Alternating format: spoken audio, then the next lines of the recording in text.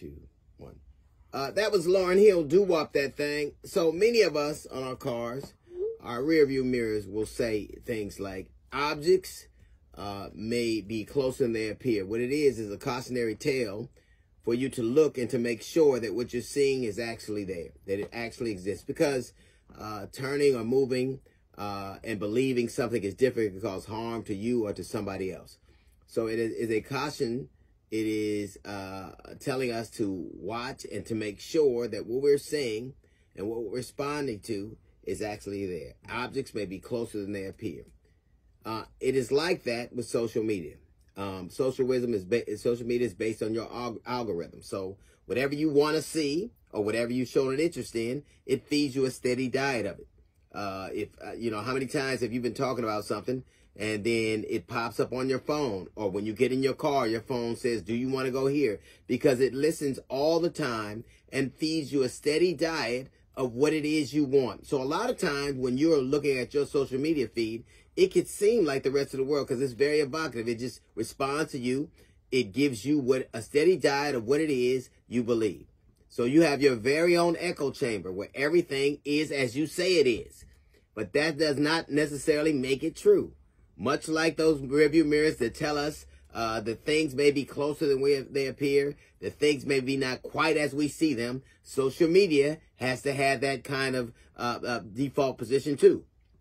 So case in point, there was a big to-do on social media about the Cheesecake Factory. That a lot of women thought that it was beneath them. A lot of women put it on a list and talked about how it was, a poor place to go on a date, that it was beneath them. But the reality is quite different. Social media looks at it one way. The reality of that situation, even that situation, is different. Like in the restaurant world, in that kind of demographic, the Cheesecake Factory is the jewel of that demographic. It's the jewel of it. The Cheesecake Factory screams status and opulence. It screams it. As a matter of fact, from its very beginning, the Cheesecake Factory started in Beverly Hills, California. The cheesecakes are sourced in Calabasas, California. As a matter of fact, you know, the people on social media forwarding this notion that it's kind of beneath a lot of people, it's kind of below a status symbol, don't really know the reality of it. The reality of it is that it is the thing that decides if a mall is going to be successful is the presence of a Cheesecake Factory. If a Cheesecake Factory is in a mall, 93% of the tenants pay their rent on time.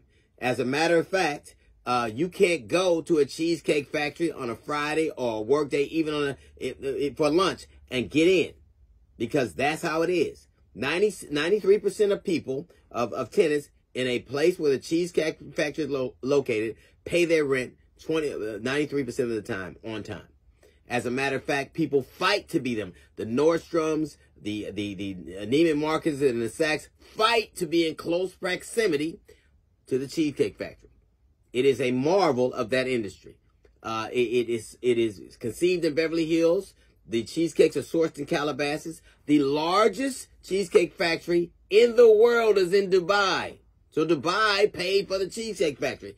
Isn't it something how if you listen to people on social media, you would think it was a slum. It was the equivalent of a Dollar General. It isn't. Isn't it funny how it ain't good enough for Niecy, but it is good enough for Nordstrom's?